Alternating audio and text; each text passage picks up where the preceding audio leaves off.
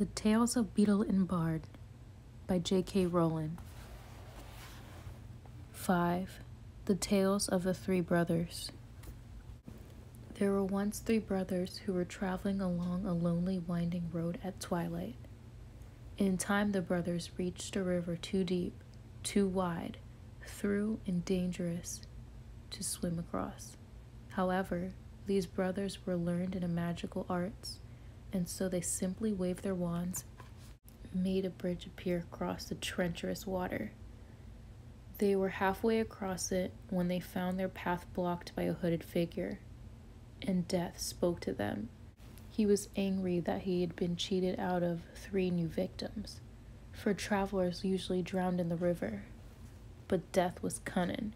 He pretended to congratulate the 3 brothers upon their magic, and said that each had earned a prize for having been clever enough to evade him.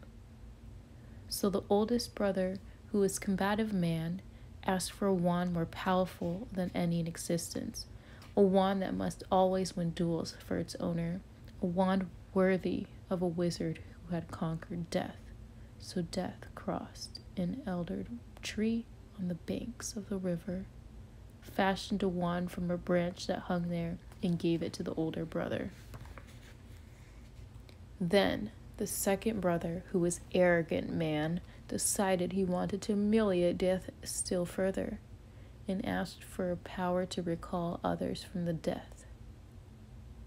So Death picked up a stone from the riverbank and gave it to the second brother, and he told him that the stone would have the power to bring back the dead. And then Death asked the third and youngest brother what he would like. The youngest brother was humblest, and he also the wisest of the brothers. And he did not trust Death. So he asked for something that would enable him to go forth that place without being followed by Death. And Death most unwillingly handed over his own cloak of invisibility. Then Death stood aside and allowed the 3 brothers to continue their way, and they did so. Talking with wonder of adventure they had had, and admiring Death's gift. In due course the brothers separated, each for his own destination. The first brother traveled on for a week or more, and reaching a distant village, he sought out a fellow wizard, with whom he had quarrel. Naturally, the elder wand as his weapon, he could not fail to win the duel that followed, leaving his enemy dead upon the floor that followed, leaving his oldest brother to proceed to the inn, where he boasted loudly of the powerful wand he had snatched from Death himself, and of how it made him invincible. That very night another wizard crept upon the oldest brother as he lay, wine-sodden upon his bed.